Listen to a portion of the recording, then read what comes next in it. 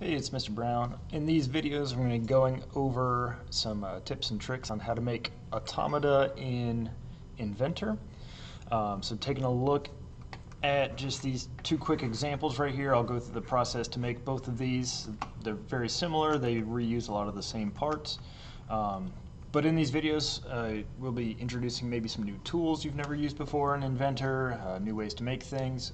Also taking multiple parts, putting them together into assemblies, and then even taking those assemblies and moving them around. So here's one example right here that I'll go over.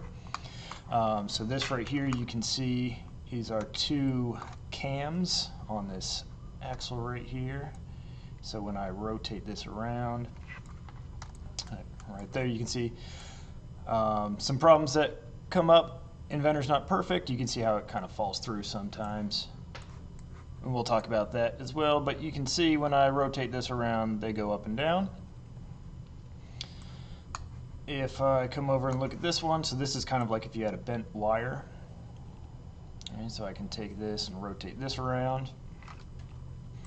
I'll show you some of the cool things. Even you can go through in Inventor, you can make it even operate itself. So I'll go through all those tools.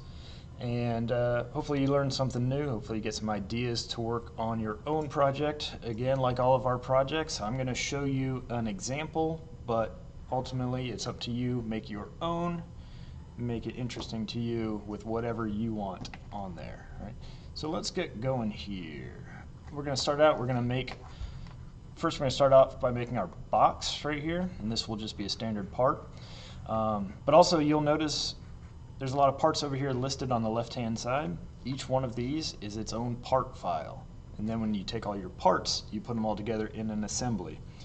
So I'll go over also making parts just by themselves, but also how to put them together and make parts directly within the assembly. So that's probably something new that we haven't gotten to yet as well.